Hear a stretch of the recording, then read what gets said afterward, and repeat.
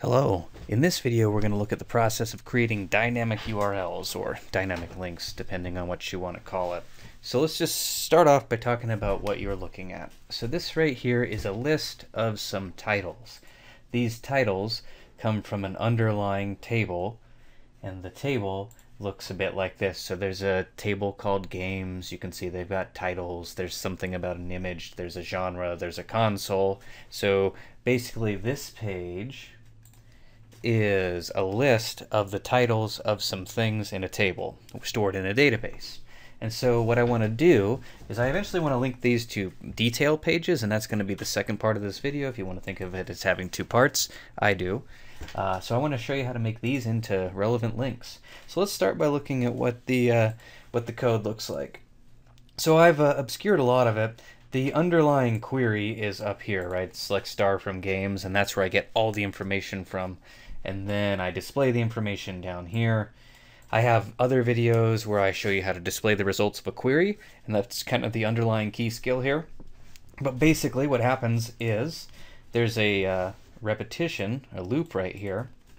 And so I've gone over this before, and basically I fetch the results one row at a time, and I spit them out here with an echo, and all I'm spitting out is the title of the game. Like I said, I want to make this into a link to a specific page about that game, so I want to build onto it a little bit. For those of you that haven't seen my previous video, which would be displaying dynamic content, notice these curly braces. Where those come into play is when you are echoing something out in double quotes. If you want to index into an array, like I've done right here, it needs to be surrounded in curly braces. So I'm spitting out the title of the game with a line break and a new line character.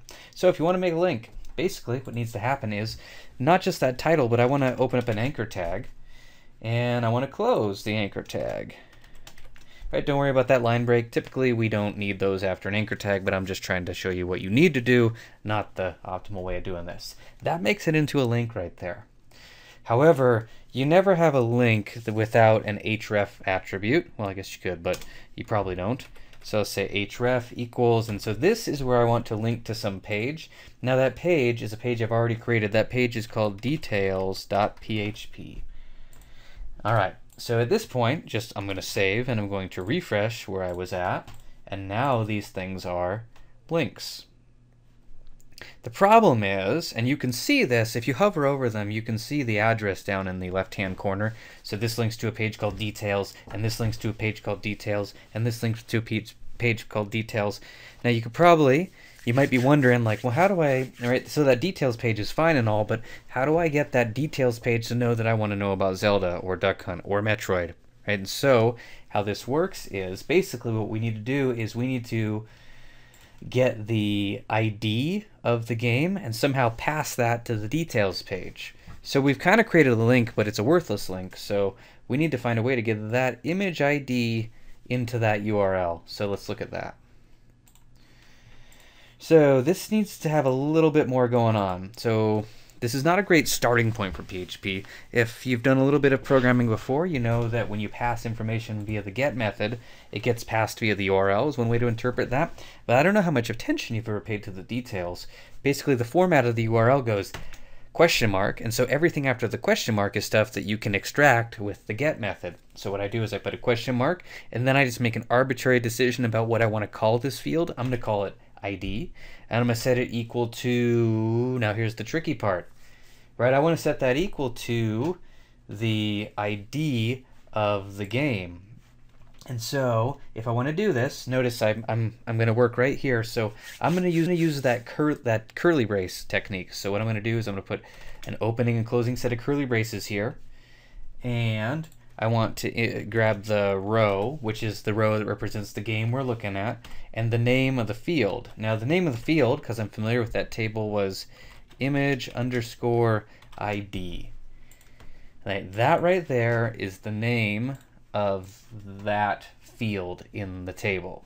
So it's kind of an ugly thing to look at, but basically the other way to do this would be just with straight concatenation, which I think is a little bit harder. I'm a fan of the curly braces. So for each image, that title, which is already there, we're just wrapping it in a set of anchor tags, and each anchor tag has the same href up to the $sign and the ID, and then we just concatenate on the ID. So I'm going to save that and show you the result, and we are almost there. So I'm going to refresh this page, and it doesn't look like anything changed a whole lot. But now if I mouse over, you see down in the bottom left-hand corner, that's ID 2, that's ID 3, that's ID 4, that's ID 5, and now when I click on this page, the detail page has already been created. I'll discuss that in the next video. It just occurred to me that I need to make this this lowercase ID, it needs to be an uppercase ID because that's what the next page is expecting. So now if I click on this page, I get the details for Zelda. And if I click on this page, I get the details for Duck Hunt. And so we're not talking in this video about how that details page works, but you can see that through passing that ID or building that ID into the URL, the details page is able to figure out what details to pull up. And so that's the process of creating dynamic URLs. In the next video, we'll look at the process of kind of extracting that ID out and pulling up the dynamic content on the next page. So hopefully I see you in the following video.